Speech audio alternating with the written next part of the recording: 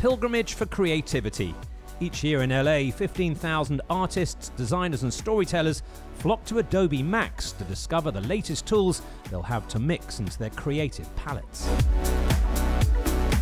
While we humans still fire the imaginative sparks, increasingly it's the guiding hand of machines doing the heavy lifting, from intuitively understanding the parts of an image we want to manipulate, to repainting a single frame of video and letting Adobe's AI platform Sensei apply it to the entire scene.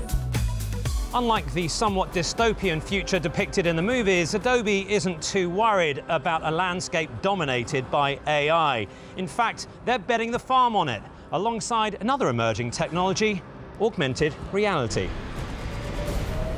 The potential for digital overlays to truly enhance our real world, and yes, even cardboard movie sets, is creating feverish buzz. After all, AR doesn't invoke the same fears as AI and its Terminator-esque machines.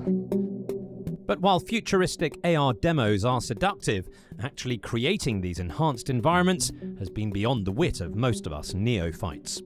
Enter Adobe Aero, a free iPad app making content creation relatively straightforward. Just using normal everyday gestures. There's still the challenge, though, of finding some decent glasses to eye up our new world and not just peer at it through our phones or tablets. But Adobe's confidence is unwavering. AR bridges the physical and digital worlds and truly has the potential to be bigger than the web. Scott, you made a very bold claim at the keynote. Back it up. Well, if you think about it, the web is something we have to go to, and we only go to it when we feel like we need something. But AR is always going to be there, permeating our everyday life when we don't know we need it. So for example, in your bathroom, every pill bottle has like information on top of it, and every food has like calorie counts and whatever else. I mean, there's going to be layers of augmented reality, and they're going to be everywhere all the time. A peek into Adobe's R&D also reveals its firm belief in AI. Here it's being used to blend a bird's sketch with a real bird's texture to create something entirely new. And this research prototype shows how you can easily animate the mouth of a flat image to the words in an audio file. Our technology works with any image, photo, or sketch. But it's clear that such bleeding-edge creative products can potentially be more sinister. In this post-truth era, deep-fake photos and videos are becoming a serious challenge online, where politicians, celebrities, or even ex-girlfriends can be made out to say or do things they never actually said or did.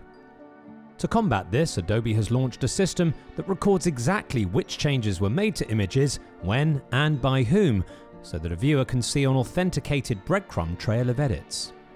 Technology alone cannot solve this. You actually really need a multitude of pieces to come together. We have a role to play as a technology player. These distribution platforms and media platforms have a role to play, but frankly, creators also have a role to play. I think content authentication is definitely important, and it's definitely in its very first stages. The very fact that they've got the New York Times and Twitter involved is a very good start, but it's got a long way to go, and nobody really knows how it will take shape.